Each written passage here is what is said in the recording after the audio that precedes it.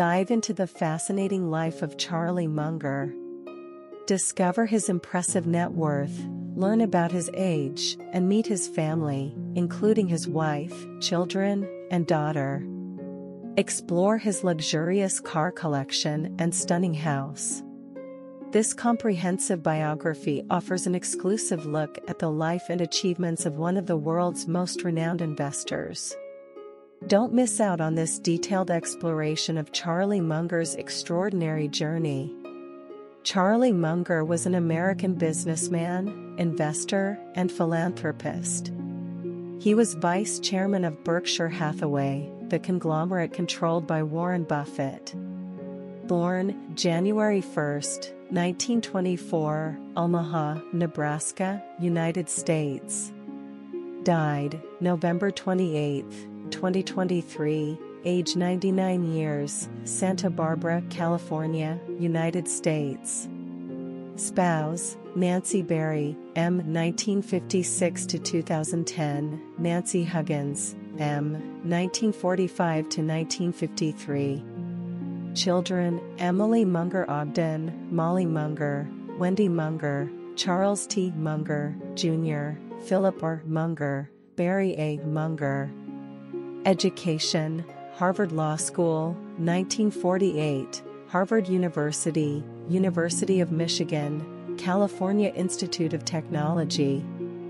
Parents, Florence Munger, Alfred C. Munger.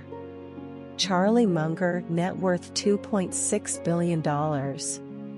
Early life and education. Charles Thomas Munger was born on January 1, 1924, in Omaha, Nebraska, to Florence Tootie Russell and Alfred Case Munger, a lawyer. As a teenager, he worked at Buffett & Son, a grocery store owned by Warren Buffett's grandfather, Ernest P. Buffett. His grandfather, Thomas Charles Munger, was a state representative and later a U.S. District Court judge appointed by Theodore Roosevelt. He enrolled in the University of Michigan, where he studied mathematics. During his time in college, he joined the fraternity Sigma Phi Society.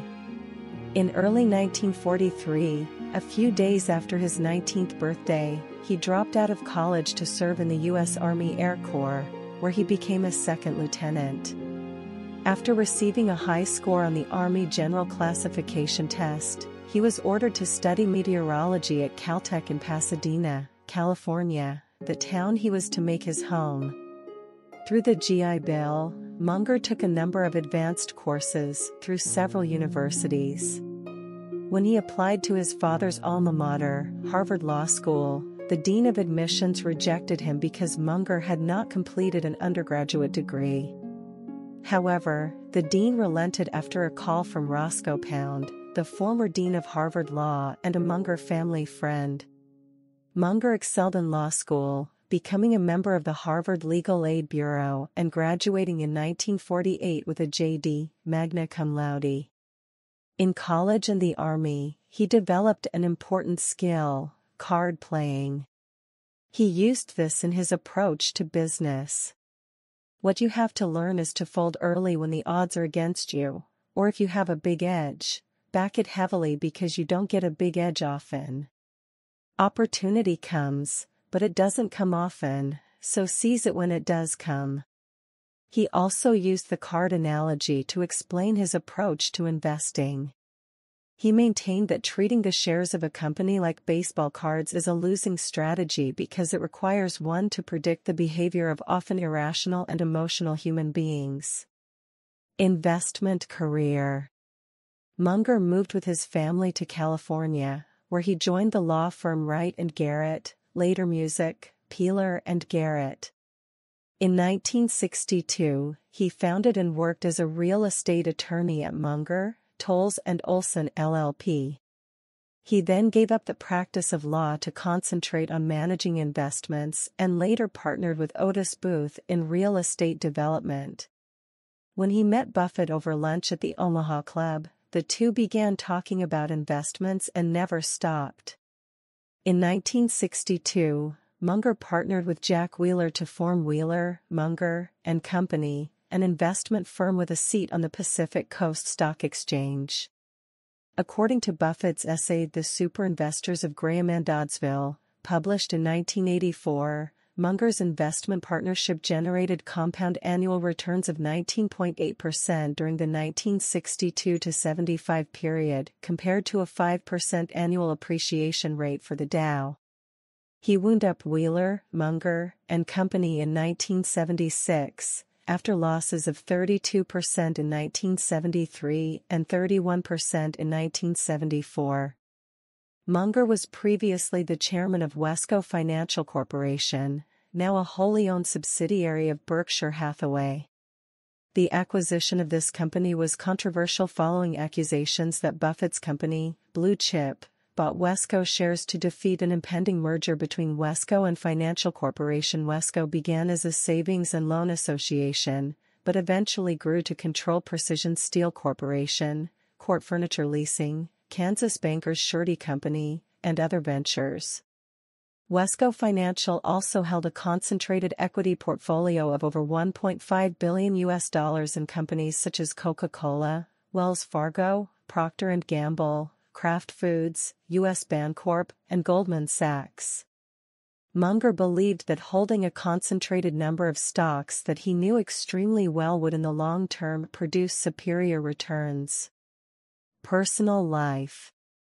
In 1945, while studying at Caltech, Munger married Nancy Huggins, daughter of Frederick R. Huggins and Edith M. Huggins. She was a Pasadena native who had been Munger's sister's roommate at Scripps College. They had 3 children: Wendy Munger, a former corporate lawyer, trustee of Stanford University, and trustee of the Huntington Library; Molly Munger, a civil rights attorney and funder of a ballot initiative to raise California taxes for public education; and Teddy Munger, deceased, leukemia, age 9. After Munger's divorce, he remarried within a couple of years to Nancy Berry, daughter of David Noble Berry Jr. and Emily Haviner Berry. They had 4 children: physicist and Republican activist Charles T. Munger Jr., Emily Munger Ogden, Barry A. Munger, and Philip R. Munger. Munger also had 2 stepchildren from his second marriage, William Harold Borthwick and David Borthwick. On July 22, 2002, Munger's first wife, Nancy Huggins Freeman, died of cancer at age 76. On February 6, 2010, Munger's second wife, Nancy Berry Munger, died at home at age 86.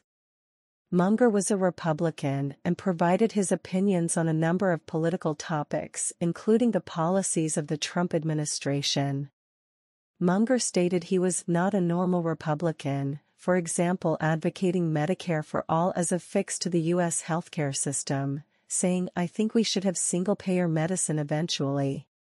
Munger repeated his sentiments in another interview, praising Singapore's single-payer system in contrast to the U.S. insane system, which is a national disgrace.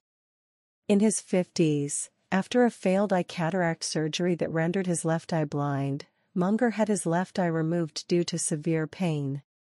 When doctors told him he had developed sympathetic ophthalmia, which could lead to blindness in his remaining eye, Munger started taking Braille lessons. The eye condition eventually receded, and he kept eyesight in his right eye for the rest of his life. Munger died at a hospital in Santa Barbara, California, on November 28, 2023, at the age of 99, 34 days shy of his 100th birthday. In the statement announcing his death, Warren Buffett said, "Berkshire Hathaway could not have been built to its present status without Charlie's inspiration, wisdom, and participation." Other prominent figures in the American business community who issued statements in Munger's memory include Microsoft founder Bill Gates, Apple CEO Tim Cook, Chairman and CEO of J.P. Morgan Chase Jamie Dimon, Bank of America CEO Brian Moynihan, and hedge fund manager Ray Dalio.